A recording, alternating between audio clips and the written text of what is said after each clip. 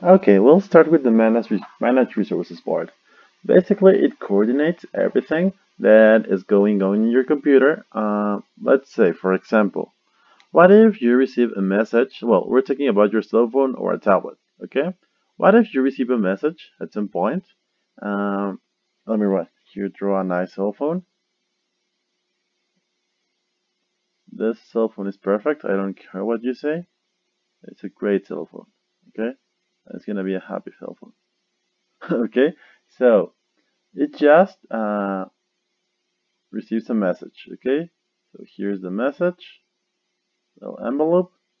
So what does it need to do here whenever it receives a message? It needs to coordinate the little motor that is like a vibrator for you to know like, okay, you've got a message, okay? And the speaker. Let me draw a little speaker here. But at the same time, it has to manage some other devices, okay? Let me change the color here to a nice green. Okay, so it needs to store that message somewhere in your hard disk drive. No, it actually has a solid state drive. Okay, so it stores it somewhere and it needs to process it. What if that message is a GIF and so on, and it's to process it? I don't know, it can be a GIF or some music or video that is not like easy to just process and display, and it's something in the middle. And finally, the communication, I think it's pretty clear that this is the communication.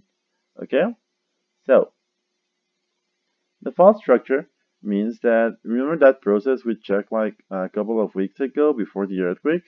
Um, yeah, this thing that's calling fetching. Fetching is looking for something. Look for something.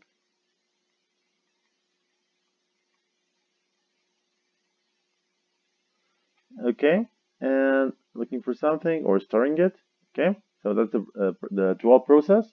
And for you to have like a file, you need to know where to look for it and where to store it, and you need a name. Okay, that's an ID.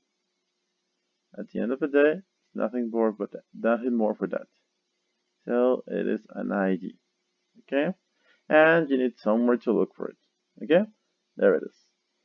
Now, the way an operating system organizes information is called a file system. That's like the nice name, the fancy name. And I've seen it that they've been asking this question for the last 2 or 3 exams, so you should probably be careful and look for that, okay?